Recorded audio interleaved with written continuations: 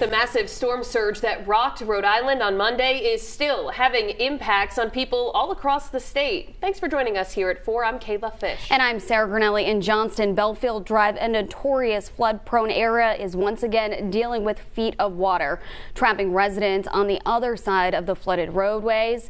12 News reporter Matt Paddock joins us there now with video you will only see on 12 of how first responders are helping keep those living there safe. Matt?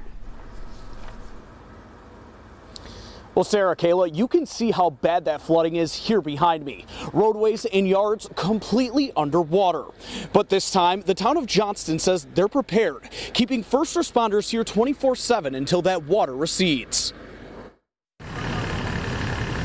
Emergency vehicles roaring through rippling waves as traffic into Belfield Drive in Johnston inaccessible due to feet of flooded water. We almost died in a car one year. We got stuck in 2010. Belfield Drive has been at the heart of controversy for over a decade, after in 2010 water levels reaching as high as 5 feet, trapping those like Tanya Nova on the other side. Just imagine, I know it's frustrating to hear about it, but to live it, it's a different story. The town installing a culvert back in 2018 to address the issue, but Johnston Mayor Joe Policina Jr. says not everyone took up the offer to sell their homes to build retention ponds, in part leading to this scene. There was only one detention pond created. It's a little bit under an acre. And what compounds the problem is the nature of the storms that we get.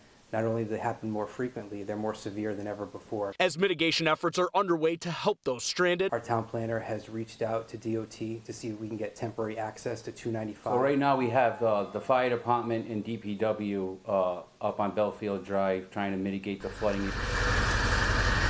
First responders from the fire and police departments aiding residents, taking Humvees through the water and bringing them to get essentials like groceries and medication. Well, we really appreciate it. This time, definitely everybody did a better job. And it's the Humvees like this one here behind me that'll be here on scene on Belfield Drive 24/7 until this water recedes. Mayor Policina also making it clear that engineers will be out tomorrow to assess the damage and figure out why this happened once again. Reporting live in Johnston, Matt Paddock, 12 News.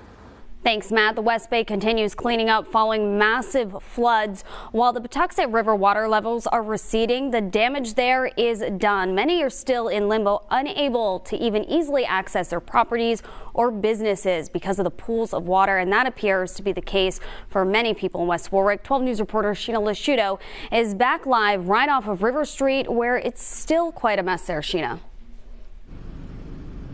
Well, you can certainly probably see that water behind me here in West Warwick. It's a drastic difference, though, compared to yesterday. For example, I would not have been able to stand here at all whatsoever yesterday. The entire area was underwater, so a major improvement. However, we're still seeing boats go down these roads rather than cars. There's still so much water, you can see the reflections of the cars surrounded by flooding. Astor Street in West Warwick, unpassable Wednesday. It's a mess. We get over 2 feet of water in the building, and it's a mess. By car, that is. Once again, business owners are bringing out the boats to check out the damage. We came down to evaluate the situation. The water was too deep to walk, certainly too deep to drive. So that's the alternative. Bill Place owns Quality Tile Countertops, which is all the way at the end of the street. Today was the first step in cleaning up and planning the next steps. And he's certainly not alone. Many have been here before. I feel for a lot of my neighbors that are here. A few of them have been through the floods of 2010 as I was. And, I know some of them do not have insurance, which is a real heartbreaker. While side streets still look more like a pond, on the left is video we took of a sign today. On the right, that same sign yesterday surrounded by water. Many are anxious to see the area fully dry up. And cleanup is really the key word off of River Street here in West Warwick. Many people just looking forward to the weeks of cleanup so they can get back to normal. Also, there are apartments and homes here as well, and we did hear those generators running for most of the day. And Sheena, this certainly isn't the only area hit. Exactly. A lot of businesses in Warwick also dealing with the same thing. We were at a brewery earlier.